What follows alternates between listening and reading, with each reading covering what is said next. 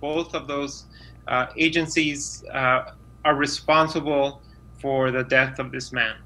Immigrant rights groups are reacting to the first COVID-19 death of a detainee at the Otay Mesa detention center. That detainee was originally from El Salvador. Our 10 News reporter Laura Acevedo tells us why these groups are once again asking for immigrants to be released.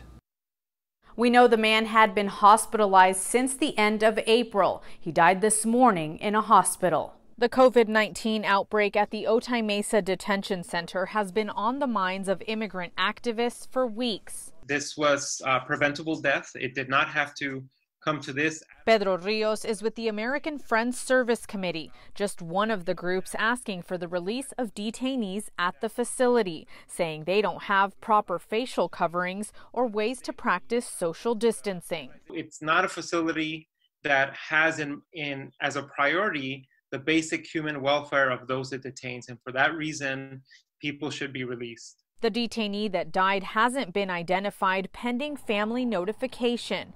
Rios says the man was 57 years old, from El Salvador, and had a relative in Los Angeles. He says ICE and CoreCivic, the contractor that runs the facility, had the power to improve conditions inside. Both of those agencies are responsible for the death of this man.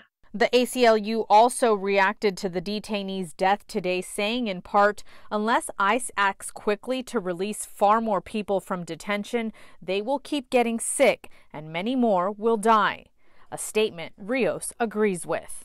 If nothing is done, I think that this facility, the Otay Mesa Detention Center, essentially becomes a petri dish for COVID-19. We did reach out to ICE and CoreCivic for a comment. We did not hear back from CoreCivic. ICE told us they cannot comment until family is notified. Laura Acevedo, 10 News.